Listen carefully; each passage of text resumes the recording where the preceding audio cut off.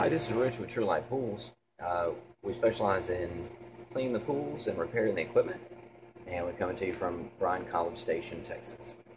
Today we've got issue with a control system, and so I wanted to walk through that with you.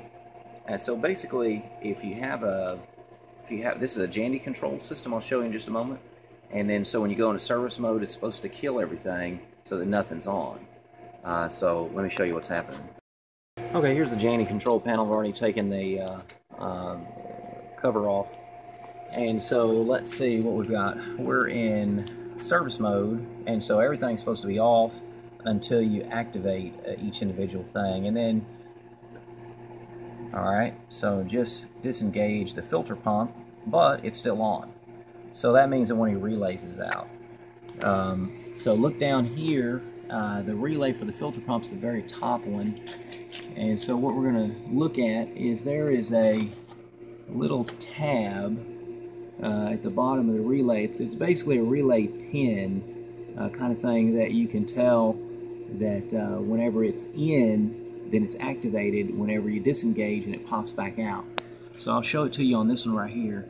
This is the cleaner pump. When you see that little tab in there, right? It's not really a tab. It's just a little piece of plastic pin. So let me activate that one. You'll see that it thrusts up when it's activated. You can see that.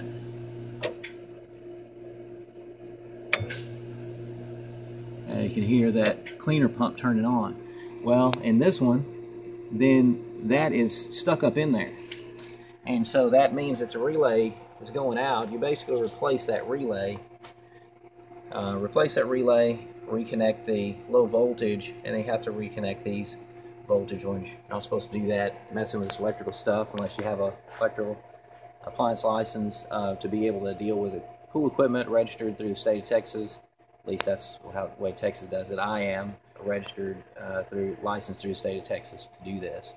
So I just need to get a relay, replace that, because you definitely want to be able to turn this off and on with the system, and also the however it's set up as far as how long the pump is supposed to run. Whenever the system is trying to disengage the pump, then it doesn't disengage it. So it's going to be running 24/7 until this gets replaced, because the system can't turn it off.